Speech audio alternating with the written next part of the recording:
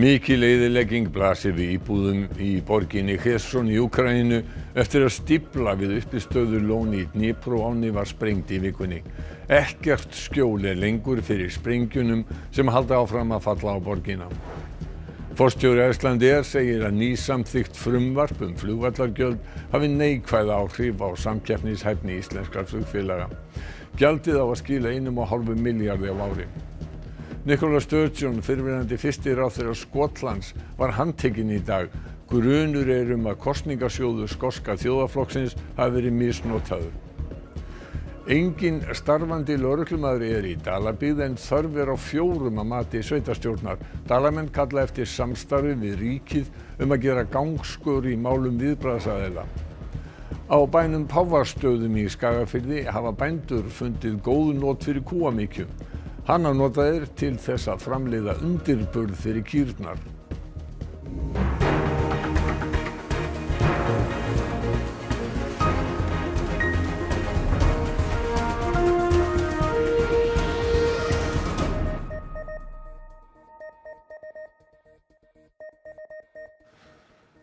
Gott kvöld. Íbúar úkraínsku borgarinnar Kherson hafa mátt þola ýmislegt undanfarna mánuði. Rússar hernámu borgina á síðustu ári. Úkraínuher náði henni á ný eftir harða bardaga og nú hluti Kherson undir vatni eftir að stífla í ánni Dnípró var sprengt. Hvorugur herinn hefur lýst yfir ábyrgð á verkinu þótt íbúar borgarinnar séu í litlum vafa. Jón Björgvinsson, fréttaritari RÚV, á ferð flóðasvæðið. Fram að þessu óttuðust íbúarnir í borginni Kherson einkum ógnina sem kom að ofan og flúðu niður í kjallara, en núna eru kjallarabyrgin á kafi í vatni og því ekkert skjól lengur fyrir sprengjunum sem halda áfram að falla á borgina. Вчора було декілька багато прильотів, багатоповерхівки, навіть там, де затоплені території. Kaupmaður sem sá verslun sína hérna hverfa undir vatn lánar okkur bát og við okkur blasir hver gatan og fætur annarri á kafi í vatni. Það mun taka langan tíma áður en Dnípróáin finnur aftur sinn eðlilega farveg hérna 300 metrum neðar eftir þetta syndaflóð af mannanna völdum. Íbúarnir hér hafa mánuði saman búið við sprengjuregn frá Rússunum hérna rétt handan við ána, en þessu áttu þeir sko ekki von á. En margir þeirra reyna samt að þrauka áfram í íbúðum sínum.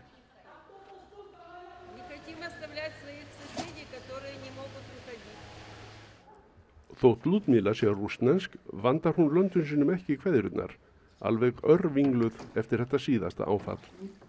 Ой, нет слов, настолько это обидно и непонятно, это невозможно объяснить и понять, просто невозможно. Как их можно простить? Бог говорит, прощать нужно врагов своих.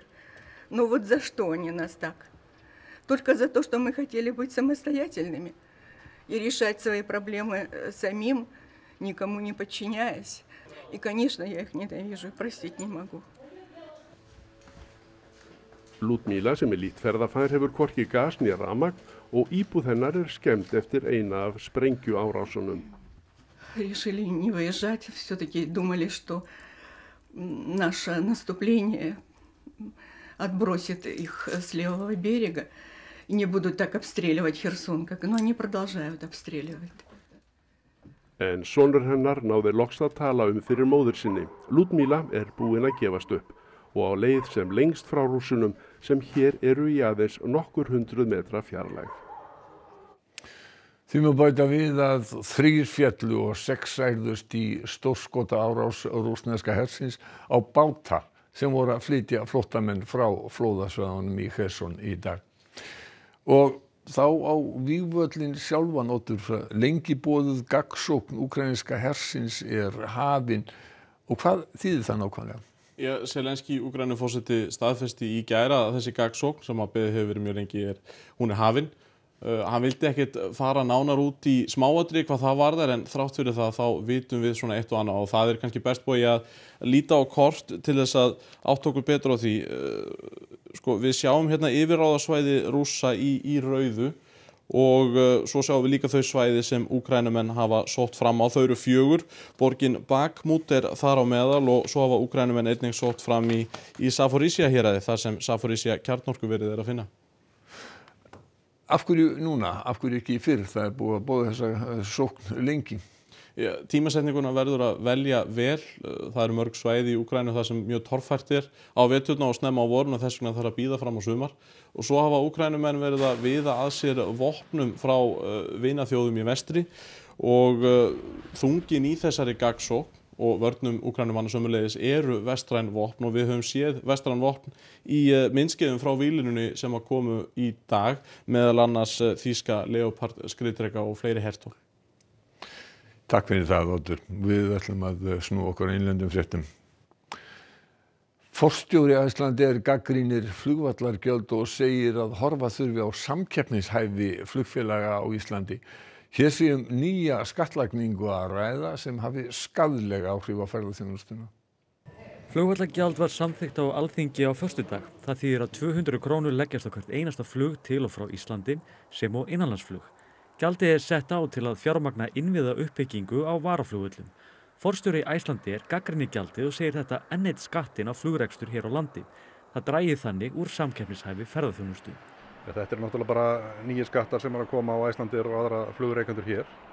Við höfum bent á að þetta sé ekki rétt leið á okkar mati. Þetta hefur neikvæð áhrif á samkeppnishæfni Íslands sem flugs- og ferðaþjónustuland. Áætlað að tekjurnar af þessum gjöldum verði alltaf 1500 milljónir á ári hverju. Jú, en flug- og ferðaþjónusta eru í dag að skila gríðarlegum fjármunum inn í íslenskt skattkerfi og þessar greinar eru stærstu útflutningsgreinar landsins og því mjög mikilvægt að samkeppnishæfnin sé að það sé passað upp á hana. Bogi bendir ennfremur á að það sé búið að hækka gjöld verulega í ferðaþjónustunni. Það þurfa að horfa á heildarmyndina. Ef við horfum bara núna 6 mánuði aftur í tíma þá er búið að hækka gjöld verulega á flug- og ferðaþjónustu og á ferðamenn og það vantar svolítið upp á að stjórnkerfið eða aðilar innan stjórnkerfið sé að horfa á svona heildar samhengi hlutanna og hvað áhrif hafa allar þessar auknu álögur og hækkandi gjöld á samkeppnishæfni Íslands og ferðaþjónustulands. Flugfélög standa ekki sterkt eftir heimsfaraldurinn og ljóst að hver aukaskattur sem lagður á iðnaðinn skilir sér inn í verðlagið. Því miður það þannig að íslensk flugfélög þau hafa ekki verið að skila góðri afkomu á síðustu árum og þá liggur það bara í hlutarins eðli að þetta fer beint út í verðlag. Ég held að sé ekkert annað í stöðunni því miður. Hvaða aðra leiðir eru þó færar að mati Boga? Við sjáum leiðir færar sem að þekkjast mjög víða út bara allan heim og við teljum að ferðamenn mun alveg sætta sig við að ef þeir eru að fara til þess að heimsækja eftirsóttustu náttúruperlur hér á landi á eftirsóttasta tímanum að þá teljum við bara mjög eðlilegt að það sé greitt ákveðið gjald fyrir það sem dreifir það álagi en nýtist líka til innviða uppbyggingar hér á landi. Nicola Sturgeon, fyrrverandi fyrsti ráðherra Skotlands, var handtekin í dag vegna rannsókna á fjármálum skoska þjóðarflokksins. Grunur leikur á að kosningasjóður flokksins hafi verið misnotaður. Sturgeon kom sjálfviljug á lögreglustöð í dag þar sem hún var tekin höndum og færð til yfirheyrslu. Í yfirlýsingu frá talsmanni Sturgeon segir að hún hafi þegið boð lögreglu að koma í yfirheyrslu og lögum samkvæmt hafi hún verið tekin höndum. Lögregla hefur undanfarin misseri rannsakað hvað varð af 600.000 punda úr sjóðum skoska þjóðarflokksins og hvort féð hafi verið misnotað. Peningurinn hafi verið eyrnamerktur stuðningi við aðra kosningabaráttu flokksins fyrir sjálfstæði Skota en Skotar greiddu atkvæði gegn sjálfstæði árið 2014. Skoski þjóðarflokkurinn sem hefur verið við völd í landinu í áraraðir berst fyrir sjálfstæði Skota. Handtaka Sturgeon sú þriðja sem ratar í heimspressuna vegna rannsóknar skosku lögreglunnar. Í apríl var Peter Murrell, framkvæmdastjóri skoska þjóðarflokksins og eiginmaður Sturgeon, handtekinn og síðar sleppt án ákæru og 2 vikum síðar var Colin Beattie, gjaldkeri flokksins, handtekinn en síðar sleppt. Þá var húsleit gerð á heimili Sturgeons og Murrells og haldlagt á húsbíl í eigu flokksins sem stóð við hús móður Murrells. Samhliða var gerð húsleit í höfuðstöðum flokksins. Málið allt hið neyðarlegasta fyrir skoska þjóðarflokkinn sem valdi sér nýjan leiðtoga í febrúar þegar Sturgeon sagði óvænt af sér. Þegar eiginmaður hennar var handtekinn nokkru vikum síðar sáu margir afsögnuna þó í nýju ljósi. Sturgeon neitaði þó í viðtali þegar hún sagði af sér að rannsókn lögreglu hefði haft áhrif á þá ákvörðun. Sturgeon var sleppt úr haldi á 7. tímanum. Lögreglu þó heimilt að kalla hana aftur til yfirheyrslu. Hún sendi frá sér yfirlýsingu í kvöld þar sem hún lýsir yfir sakleysi. Hún tekur sér örfáa daga til að velta nýliðnum atburðum fyrir sér áður en hún snýr aftur á skoska þingið. Þverun Þorskafjarðar í Reykhólahreppi gengur vel og er á endasprettinum. Næsti hluti nýs Vestfjarðavegar í Gufudalssveit verður að öllum líkindum boðinn út næsta vetur. Góður gangur hefur verið í framkvæmdum í Þorskafirði allt frá því þær hófust fyrir 2 árum. Þær er unnið alla daga á 12 tíma vöktum. Við erum núna með 15 manns hérna og það eru 8 gröfur og 2 jarðýtur og búkollur. Nefndu það bara, það er bara það sem þarf. Og þetta er gríðilegt mannvirki. Til dæmis eins og með brúna sjálfa, það fór í það 4.000 rúmmetrar á steypu, 400 tonna járni, þannig að þetta er talsvert mikið. Það er óhætt að segja að verkið sé á loka sprettinum. Núna erum við bara að halda fram að tengja veginn hérna vestur yfir og klára fyllingavinnuna og eins erum við að rofverja með grjóti. Gólfið í þessari myndarlegu 260 metra löngu brú var steypt síðasta haust og það er ekki nema að vona að fólk spyrji sig hvenær er hægt að keyra yfir. Já, verklok eru samkvæmt samningi 1. júlí 24. En það er svo sem möguleiki á að klára þetta fyrir ef að sé vilji fyrir því. Þverun Þorskafjarðar var fyrsti áfanginn sem var boðinn út á hinni svokölluðu Þ-leið. Hún liggur meðal annars Teigsskóg. Þar er vegagerð líka í fullum gangi en hún var mikið gagnrýnd vegna neikvæðra umhverfisáhrifa. Hafist var handa við Þverun Þorskafjarðar fyrir 2 árum. Hún kostar ríflega 2 milljarða. Vegagerð Teigsskóg á að klárast í október. Hún kostar rúmlega 1,2 milljarða til viðbótar. Þá er unnið að því að klára útboðsgögn fyrir næstu verkhluta sem er að setja fyllingar í Djúpafjörð og Gufufjörð. Áður en þeir verða endanlega brúaðir. Það verður að öllum líkindum boðið út í haust en brýrnar sjálfar síðar. Ekki liggur fyrir hvað sú framkvæmd kostar. Við þetta styttist leiðin 22 kílómetra og þá verður hægt að keyra alla sunnanverða Vestfirði á bundnu slitlagi. Svisslendingur létu byggja hús á Borgarfirði eystra sem væri ekki frásögufærandi nema fyrir það að húsið er úr flutningagámum úr járni, samansoðnum og tilskornum. Arkitektinn segir ýmsar áskoranir fylgja svona ævintýri. Húsið rís á fallegum stað við sjóinn á Borgarfirði eystra, þar sem áður stóð steinsteypta húsið Ásgarður, en það var orðið illa farið. Þegar við vorum þarna á ferð var einmitt verið að hífa gámana, 4 talsins á sinn stað, ofan á steyptan grunn. Það er svissneskur kaupsýslumaður sem lætur byggja húsið og baða arkitektinn sérstaklega að það yrði reist úr flutningagámum. Við þurfum náttúrulega aðlaga rýmin að stærðum gámana, þannig að við erum tölvöld bundin af því og svo þurfum við náttúrulega líka að aðlaga húsið að byggingarreglugerð og til dæmis þurfum við að hafa sérlausnir í lofti og gólfi til þess að ná lofthæð sem á að vera í einbýli eða í húsi. Það var töluverð áskorun. En þetta hefur verið gert áður annar staðar? Já, þetta hefur verið gert út í heimi. Við höldum þetta sé fyrsta einbýli sem er gert hér á landi en við erum ekki með alveg á hreinu. Húsið verður tæpir 200 fermetrar og fyrirtaks slot þrátt fyrir gáma. Eftir því sem næst verður komist snýst þetta ekki að spara peninga. Heldur má segja að þetta sé ákveðin ævintýra mennska að hafa húsið úr gámum. En flýtir þetta eitthvað fyrir? Við erum náttúrulega komin hérna með ákveðin strúktúr þegar gámarnir eru komnir á sinn stað. En við þurfum náttúrulega að klæða þá og gera þá þannig að þessu íbúðarhæðir. Þannig að þetta svo sem er ekki fljótleg byggingaraðferð. Heldur að ég eftir að vera byggð fleiri svona hús á næstunni? Það verður bara komið ljós hvað kemur út af því, hvort að fleiri hafi samband. Það er enn mikil hiti í hrauninu sem rann í eldgosinu í Meradölum í fyrra, sums staðar alltaf 300 gráður. Með því að mæla segulsvið hraunsins er hægt að meta hversu mikið það hefur storknað og hve heitt það er. Undanfarna daga og vikur hafa vísindamenn, bæði íslenskir og erlendir, verið að störfum hér við Fagradalsfjall að rannsaka hraunið. Við hittum nokkra þeirra í Meradölum þar sem þeir voru að mæla gasmengun og segulsvið hraunsins sem rann í eldgosinu í fyrra. I'm a geophysicist at the University of Iceland And we are doing aeromagnetic measurements with a drone. Búið að festa segulómunartæki neðan á drónan sem flýgur svo fyrirfram ákveðna leið til að kortleggja hraunið.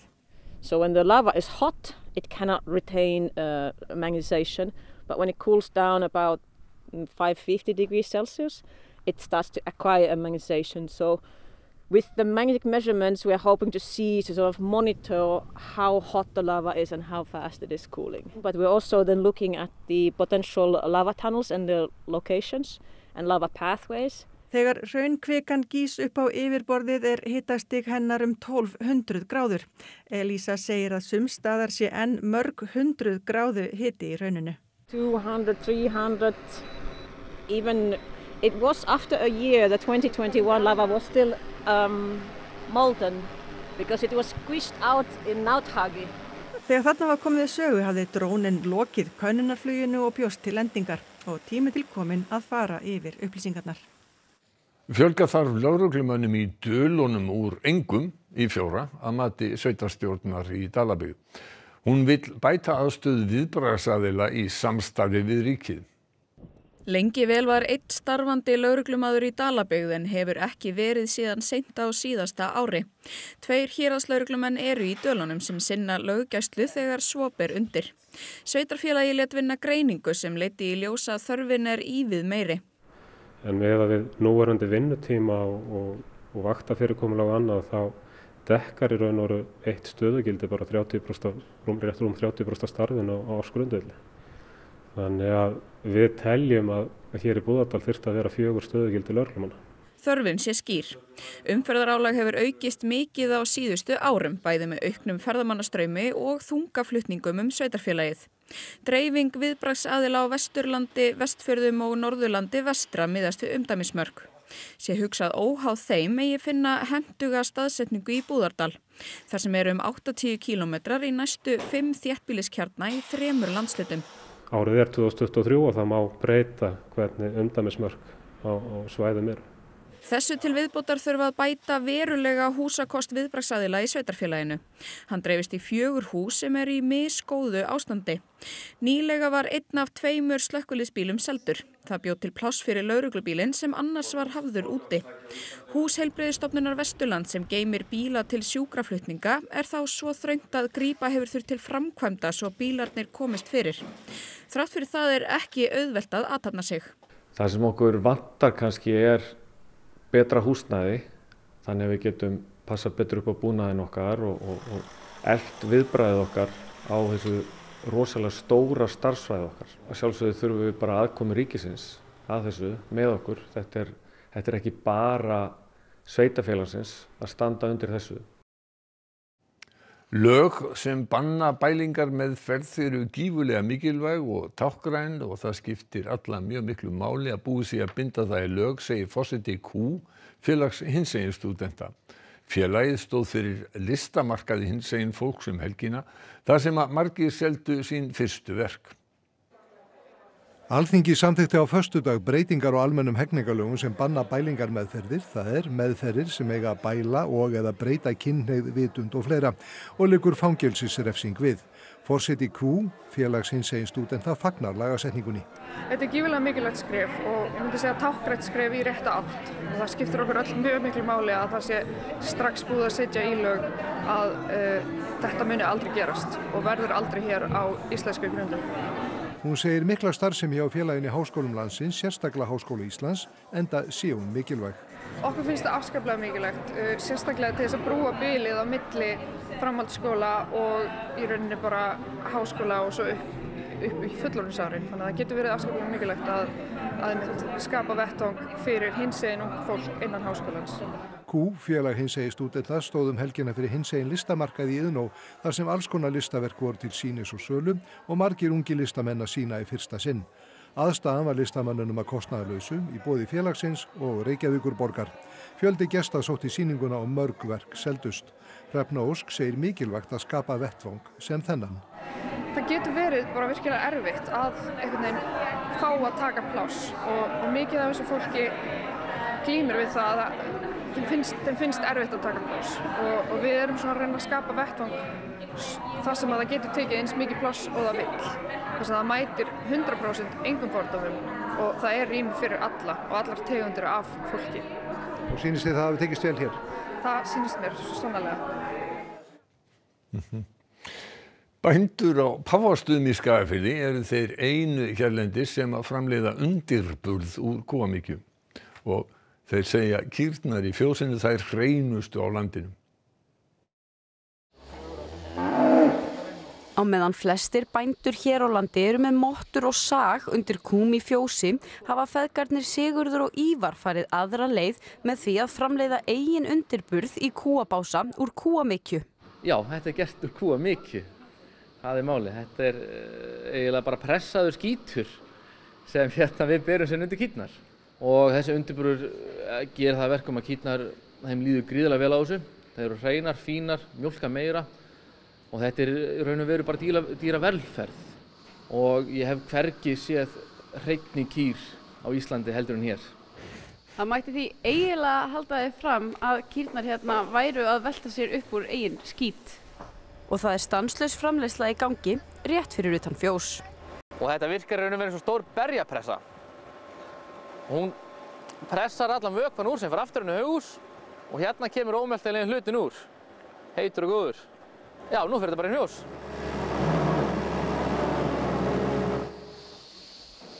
Þarna þetta? Þarna gessi minn. Var ekki kúkafíla á þessu? Það voru fína. Það svona aðeins, ekki of mikið. Það var að segja hvernig viðrar á Skagfirðinga, kýr og mannfólk. Hlýr loftmassi á að liggja yfir landinu næstu daga og verður veður að mestu lítið þurrt. Hiti gæti hæglega náð 20 stigi hita, bæði norðan og austanlands, líkt og í dag, þar sem að suðvestanátt verður ríkjandi. Theodór Freyr Hervarsson fer nánar yfir veðrið næstu daga þegar Einar Örn Jónsson búinn að segja okkur íþróttafréttir.